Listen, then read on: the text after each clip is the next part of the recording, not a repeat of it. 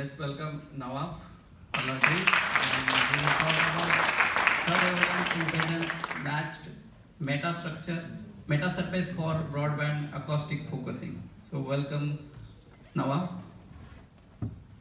Thank you very much.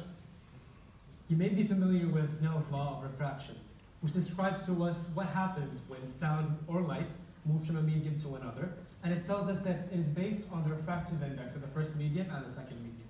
And we usually operate with refractive indices that take positive values. But what would a material with a refractive index having negative values look like? This is precisely what Victor Veselago investigated in his paper, and he showed us very bizarre phenomena, such as a convex lens diverging light. But his work remained largely unnoticed because of the fact that such materials are non-existent in nature. That is until 1999, when Sir John Pendry realized a structure that could give the overall effect of having negative permeability, and this eventually gave rise to something called metamaterials, which are materials that are artificially engineered and that they gain their properties not from the chemical properties of the molecules, rather the structure. So this allows us to design the structure in whatever way we want to have the functionality that we want. And similar to optical or light manipulating meta surfaces, metamaterials, there are acoustic metamaterials, and the unusual parameters that they can have are the bulk modulus and the mass density. And it's already been shown that some metamaterials can act as if they have negative mass density, for example. And you may ask how metamaterials can improve our lives. Consider, for example, biomedical imaging, underwater mapping, and cytometry, or the measuring of cells. They all incorporate a single technology, which is acoustic focusing. Or in other words, the converging of sound waves to a single point that has very high intensity. The issue with current sound focusing lenses is that they're often bulky. They're resonance sensitive in the sense that they only operate for certain frequencies. And the third problem is that they have low energy transmission, where a lot of the sound energy is reflected off of the lens. As such, we make overcoming these three goals overcoming these issues our primary goal. And the solutions we provide are as shown. For the bulkiness problem, we introduce metasurfaces, which are thin plates or sheets of metamaterials, and we use those such that the lens can be incorporated easily in delicate devices. And to overcome the transmission issue, we perform something called impedance matching. Impedance is defined as the resistance sound encounters as it moves through a material. So if we have two materials and their impedances are the same, then sound can move from one material to another without any loss of energy. Also, impedance is mathematically defined as a product of the sound wave and the mass density of the material. So the building block or the unit of our lens is going to be called the coiling up space. It's a slab with a slit embedded inside the slab. The slit is filled with a design material, and we choose the values for the density and the sound speed to be as such. A and D can be evaluated from the schematic here, and we will appreciate why we chose these specific values soon. Now, when you're analyzing the coiling up space, we ask ourselves, how does the parameters of the design material and the geometry of the lens affect the overall transmission and reflection of the lens, or the aggregate properties of the coiling up space? And to understand that, we employ something called the homogenization scheme. So we analyze the pressure fields for the coiling up space, we analyze the transmission, and we do the same thing for a simple homogeneous slab.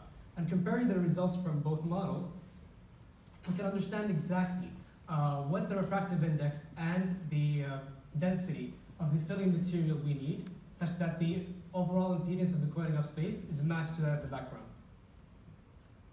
And so, if we have impedance matching, we expect perfect transmission, and this is indeed what we find when we simulate numerically a coiling up space with the given parameters here. Looking at the green line over here, even for a range of frequencies, we see almost 100% transmission throughout. This is in contrast to water-filled slits, which have very inconsistent transmission, going as low as 40%. And now when we stack the coiling up spaces adjacently, we create the entirety or the structure of the lens. Sound waves come in from the bottom as shown, and they emerge focused to a single point. The way we do that is we exploit Fermat's principle. And by definition, we have a focal point if the time, all the sound waves from each inlet, if the time it takes from the inlets to that focal point is the same.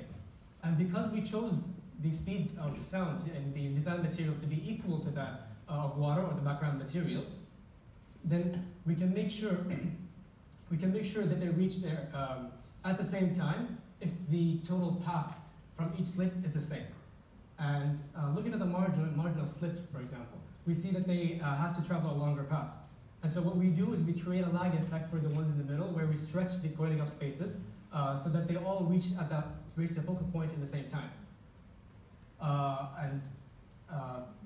This schematic shows exactly the extent of the horizontal segments of these slits. And so then we numerically, using finite element analysis, we showed the lens's focusing functionality. As you can see, a pressure wave coming in, and then as it goes through the lens, we see a narrow region with very high amplitude. And it is further shown here by considering the horizontal and vertical cross sections of the focal point. We see a clear focusing effect. And we also compare it to a lens that has water-filled slits. We see a lot more pronounced pressure. And we predicted the value, or we set the value for the focal point, for the focal length to be 8 units, and we get 7.8, which gives us an indication that our model is verified. So to conclude, we've implemented meta-surfaces for an ultra-thin lens. We've shown near perfect transmission throughout all frequencies, and we've demonstrated using finite element analysis a clear focusing effect. I would like to thank the mentor team, the academic team, the counselors, SRSI team, the KAUST faculty, and last but not least, my fellow students. Thank you, Nawaf. Now, session is open for questions. Yes, sir. For the impedance matching, you changing the density and velocity?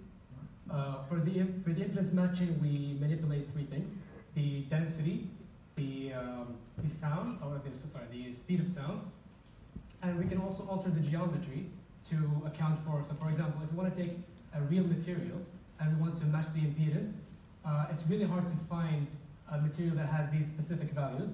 So we can play around with the geometries to match the impedance.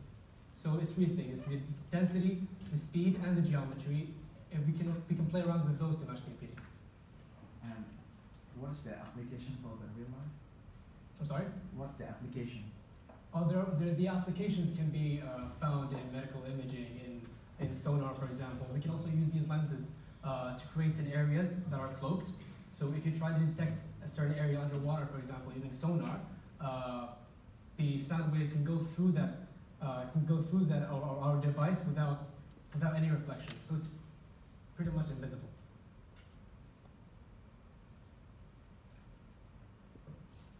Is there any further questions? Yes. So, what impedance means? You use the word impedance like hundreds of times, but maybe I just missed the definition of it. Impedance, as intuitively explained, is the resistance sound encounters as it moves through a medium. It is very similar to the electrical counterpart of impedance. So, can you explain me what was your actual task in this research, or what you personally did to achieve these results? I mean, to be honest, a lot of the things that I've done is try to recreate or reproduce the results that my co-mentor has already gotten. So we try to fit using in our schedule to fit something extra by optimizing the geometric parameters, or to show a demonstration of the cloaking that I mentioned earlier. But due to the time limits, I wasn't able to introduce anything extra. Is there something to do with the permittivity and magnetic permittivity? I mean, these 2 things are when we speak about optical. But I have shown earlier, the counterparts in acoustics is the bulk modulus and the mass density.